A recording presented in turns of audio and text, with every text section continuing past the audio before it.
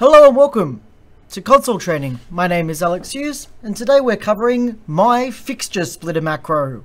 So it's a little trick that I like to use. It's one of those once in a show file things, but it'll save you a lot of time.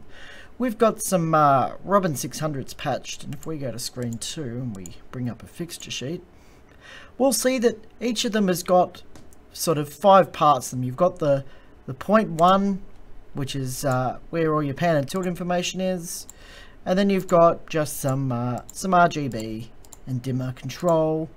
Some fixtures are a bit different. Sometimes they hide different things in different segments, and I've always found creating groups for them really frustrating. Yeah, we can go in and we can go auto create, we can select the group.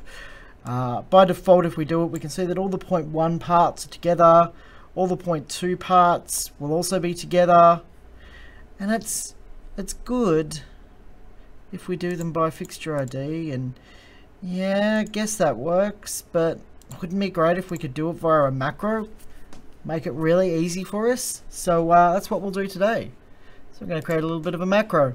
So we're going to go set user var, because we're going to have it ask us a couple of questions. So we're going to go set user variable, and then we're going to set our variable.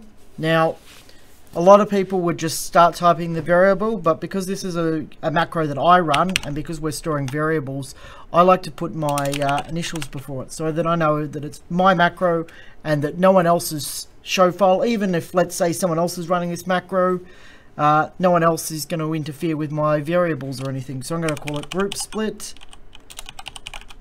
and we're going to, in brackets, put what we want the prompt to be. So we're going to ask source group, which is the group that we're going to feed it, and then we're going to do a cheeky, and this is why it's always good to build macros on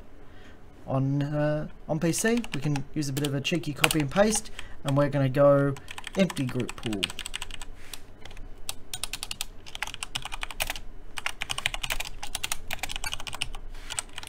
And the reason that I've just copied and pasted it is because most of the lines are exactly the same. We're just going to call it group dest. So we're creating 2 variables, and essentially all variables do is just allow us to input information that we can then recall later dynamically. So if I run this macro right now, after giving it a name, we're going to call it fixture splitter. It's going to ask us 2 bits of information. It's going to ask us the source group, so it'll be number 1, and then an empty group pool, and we'll end up using 10 later. But now we've got those 2 bits of information in the system, so we can start using them. So on our 3rd line, we're going to start using that information. So we want the console to select group, and we're going to make it AH group split. And then we're going to do a little semicolon, and this allows us to run more than one thing in a line. So we want it to select the group, then run an if. So we're going to go if fixture, and we're going to go asterisk dot 1. So if it's a dot 1 part of a fixture, we want it to store group, and then we'll give it our variable of ah underscore group dest. And then we're going to, on the next line, go label group, give it our variable again, ah underscore group dest, and then here we're going to just name it as dot 1 parts. So that's what it's going to name the group. So we'll run through what we've done here.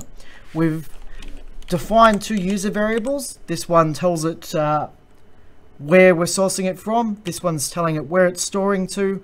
And then what we're doing here is we're selecting group split. So we're selecting the group, and then it's saying if it's got a point 1 in it, store to group dest, which is wherever that is. And then we're labeling that. The next line is we're doing something called an add user var. Now this is a little bit of basics mathematics, but essentially this allows us to do multiple lines of the macro. So we can go AH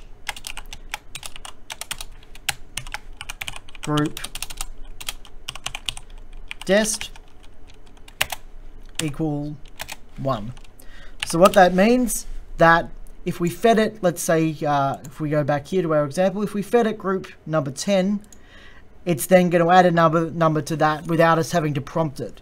Because what we then do is we just simply repeat our 3, 4, and 5 lines over and over again.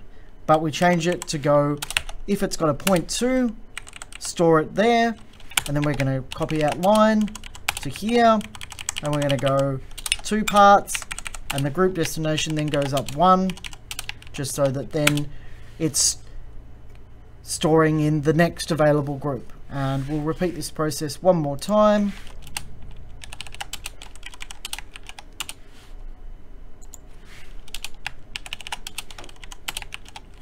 And modify it so that it's 3 parts, and then our group dest. And then, just for the fun, we'll go clear all, so we don't leave anything in our programmer. Now, if we run the macro, we feed it our source group, which is number 1, and we want all our empty group pools to start at 10. And now we can see that we've got 1, 2, and 3 parts. So if we come to screen 2, we bring up our lovely little group pool here.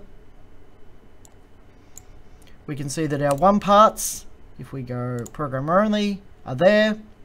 Our 2 parts, if I clear between doing that, are all there, so 0.2, and then our 3 parts are also there if we select part 3.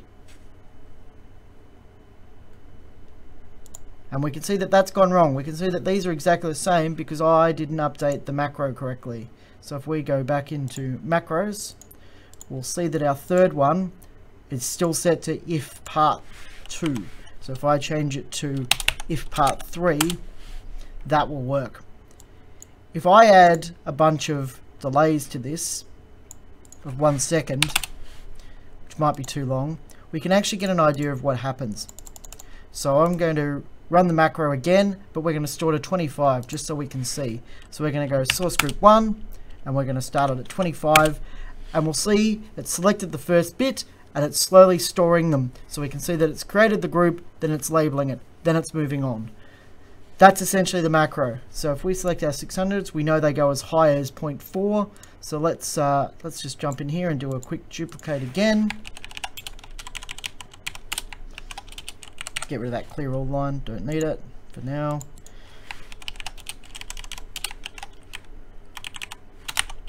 Got 4 parts, and then for the fun of it, we'll also run the thing, not that we really need it because we're not running it anymore in the macro, but it's always good to make sure that your numbers are the same. And then we'll chuck in a clear all, and then we'll remove these wait times. So if we go follow, now if I run this macro again,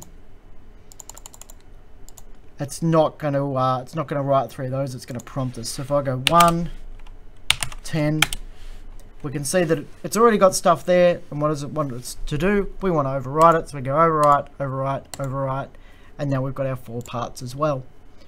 Anyway, guys, really simple one. I want to start doing more like just explanations of macros and stuff because it's really handy, and it's really hard to explain in words. So hopefully this video has been beneficial. Of course, feel free to build the macro. The lines are fairly simple, and I'll put the main line of it, that group line, in the description as well. Thanks for watching.